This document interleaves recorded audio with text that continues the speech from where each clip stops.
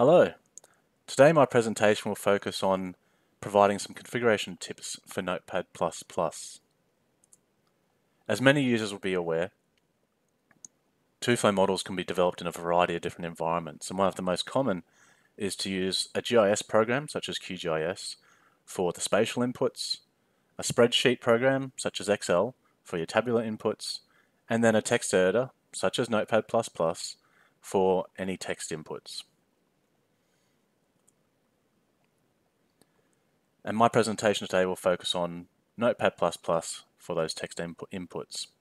I'll start with showing how to enable syntax highlighting. I'll then introduce file navigation within Notepad++ and also how to run a TUFLOW model from the program. Let's start with syntax highlighting. If you open up a TUFLOW control file in Notepad++ without this enabled, you'll see that the syntax is all simply black text on a white background.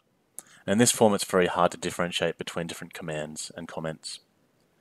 So I recommend you go to the website, go to the download section, navigate to utilities, and towards the bottom you'll find the syntax highlight file for Notepad++.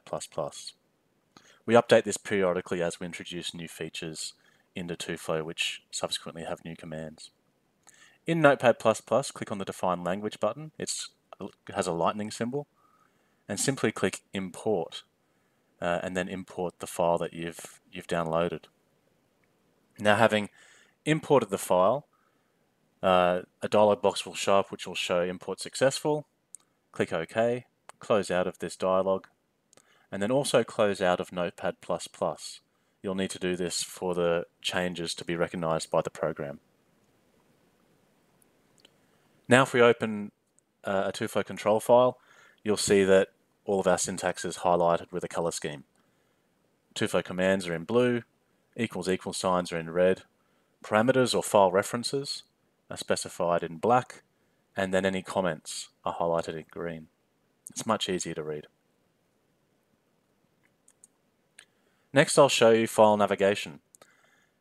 File navigation through Notepad++ or through the text editor that you're using is preferred over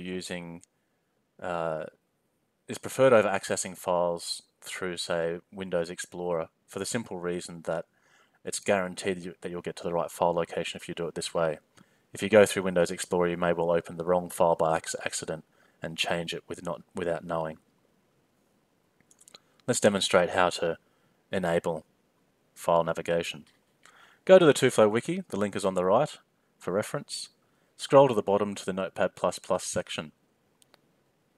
Here you'll see that the third option is file navigation.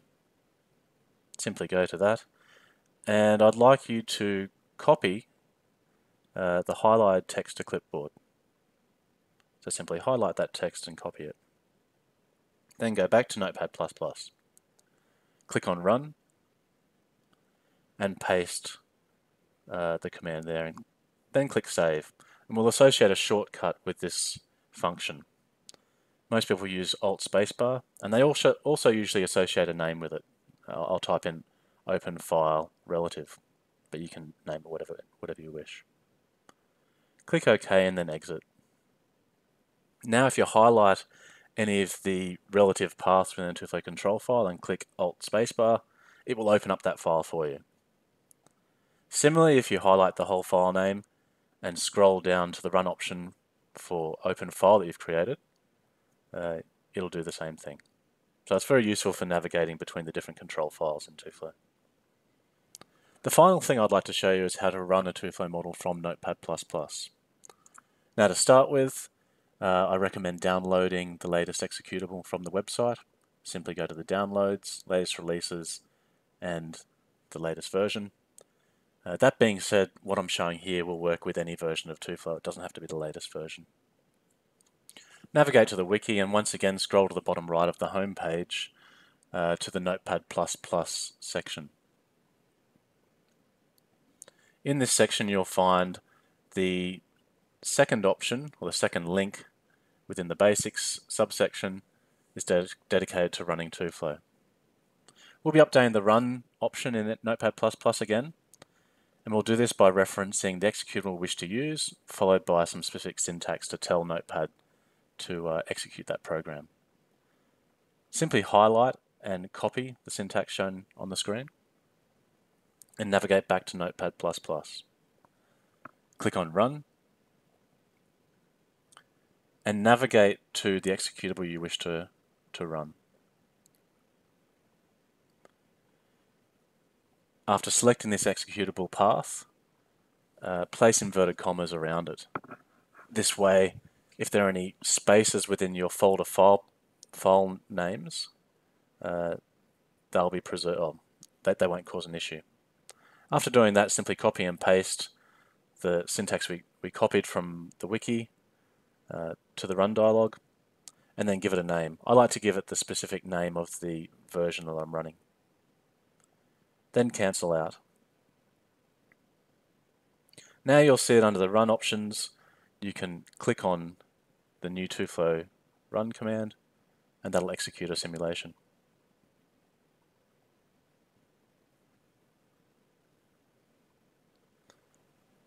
That concludes today's presentation. In all the prior slides, you would have seen on the right-hand side there were links to the TUFLOW website, the wiki, and also the Notepad++ download.